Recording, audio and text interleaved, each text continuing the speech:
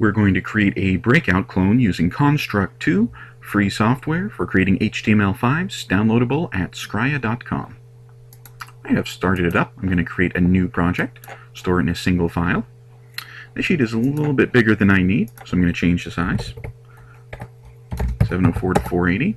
Project properties. Change the window size to match 704 by 480. Next, I'm going to go to Layers, add a couple of layers. First one, called Background, will hold all the background images. The second one, called Main, that'll hold all moving images. The third one, the Graphical User Interface, GUI for short, will hold all the textual information. Now I'll start inserting objects. First off, a tiled background's a nice thing to add. I'm going to take this, position it in the upper left-hand corner, size it to match, 704 by 480, and move this to the background layer. Next, I'll lock the background layer so I don't accidentally select this when I click on it.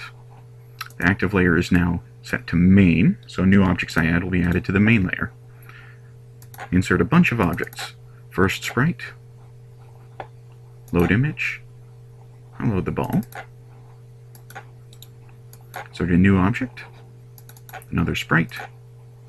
This time, I will add paddle, insert a new object, I'll add a sprite, this one will be the wall. Finally, I want to add the bricks. Now the bricks, I've actually saved all the images in a single sprite sheet right here. Notice it's 4 across and 3 down. I'll double click. That doesn't look quite right, does it?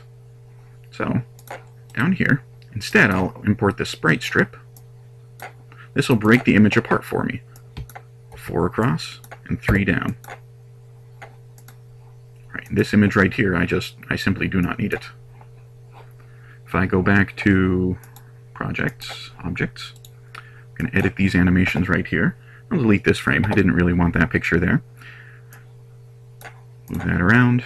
Now, this really isn't an animated thing, so I'm going to set the speed to 0, which will effectively stop it from animating, allowing me to use this as kind of an object which will hold single images depending on the color brick that I want.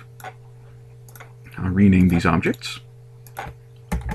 Ball, paddle, wall, and brick. Right. Next, notice the brick is 44 by 22. I want these to snap into a grid-like pattern, so View, Snap to Grid. Go back and I'll change the width to 44 and the height to 22. So now it'll snap into various locations. I'm going to take the wall, make that large enough to cover the left side. Now if you hold down Control and click, you can actually drag another wall off. I'll move it right here.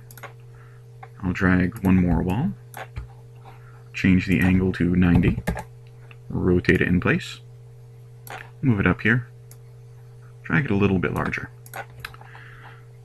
Next, I want to arrange a nice colorful pattern of bricks. Rather than change the animation frames one by one, I'll set up kind of a pseudo tile editor.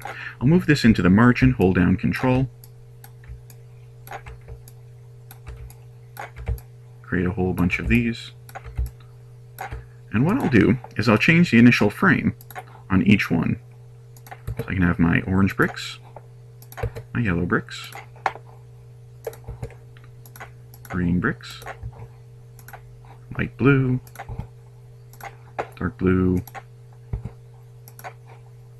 violet, and gray.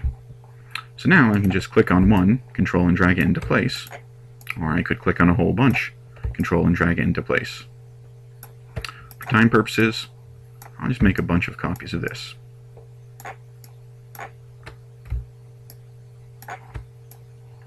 Grab all these.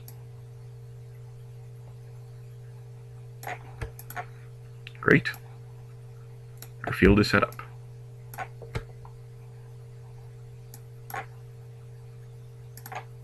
Next, we'll add some interactivity to this.